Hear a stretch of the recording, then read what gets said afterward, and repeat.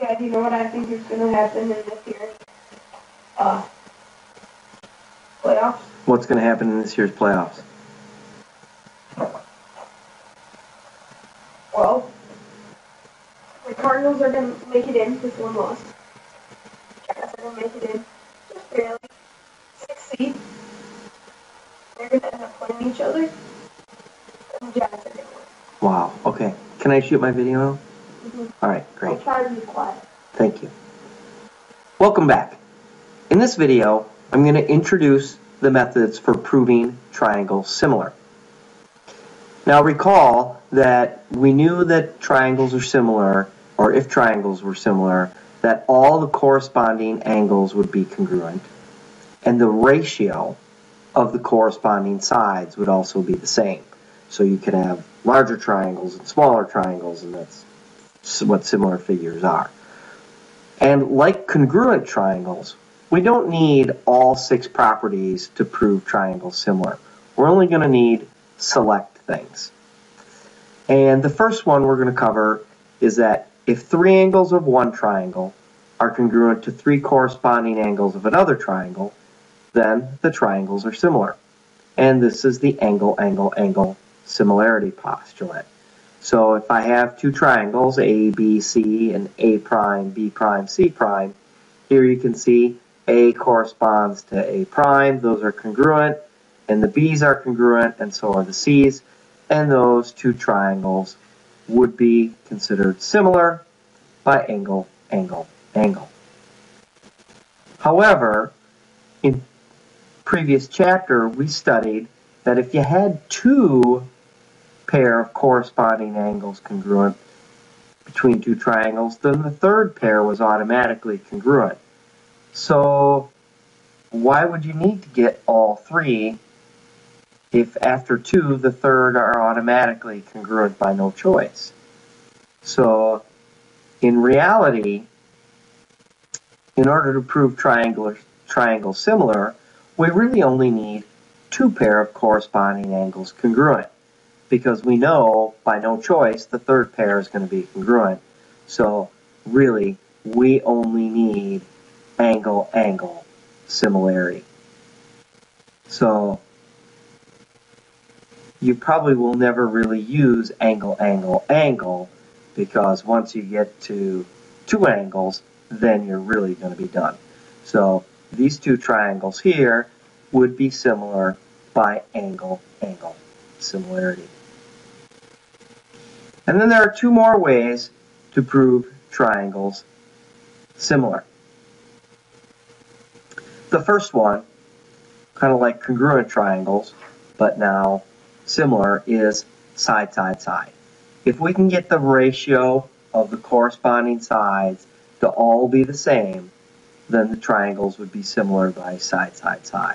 So here we're given that AB is to DE, as BC is to EF, as AC is to DF. So if I put numbers in here, we've got, 12 is to 9, as 8 is to 6, as 16,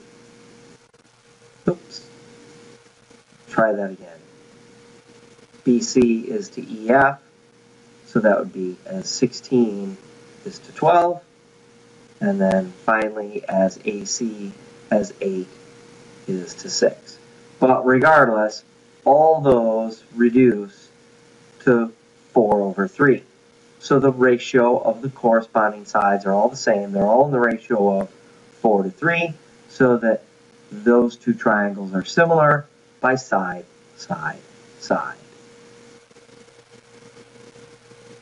And the final one is side. I'm going to use some of the same numbers here, but triangle PQR is going to be similar to triangle XYZ by side.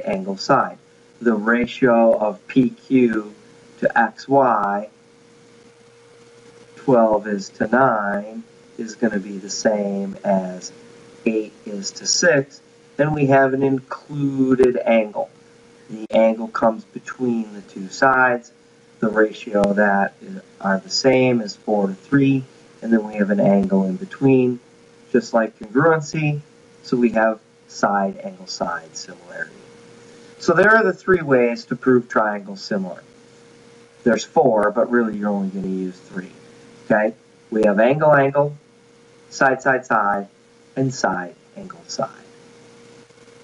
Let's move on and do a sample proof and prove these triangles similar. We want to prove triangle NWO, triangle on top, is similar to this triangle on the bottom, SWT. We'll have to watch our correspondence here. So we're given that NPRV is a parallelogram. And we don't have measures or lengths of any sides, but we only really need angles here. And hopefully we can see right off the bat the vertical angles. We should watch our correspondence here. Okay, I'm going to say angle NWO is congruent to angle SWT. And that's because vertical angles are congruent. Now we're given that this is a parallelogram, and since parallelogram would tell us that those two sides are parallel. And that's going to help us because we've got some transversals here. We've got NS could be a transversal, and TO is also a transversal. We're only going to need one of those. It's just a matter of choose which one you want to work with. But first of all, let's go ahead and get our parallel lines. So we're going to say NO is parallel to TS because a parallelogram implies opposite sides parallel. And now we're well on our way. Since these two lines are parallel, could we say that angle NOW is congruent to angle STW? Well, we could, because these are alternate interior angles. So I'll go ahead and do that. Angle NOW is congruent to angle STW because parallel lines imply alternate interior angles. Congruent. And so then now we know that triangle NWO is similar to triangle SWT by angle similarity, and we only used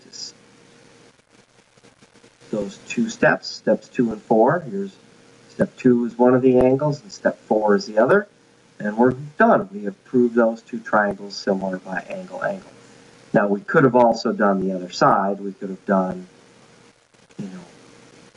this angle congruent to that other one, ONW, but we didn't need to do that. We didn't need the third angle. But any 2 of these 3 would have done the job and gotten us angle, and that would prove the triangle similar. And we'll get a little more practice with proving triangles similar when I see you in class.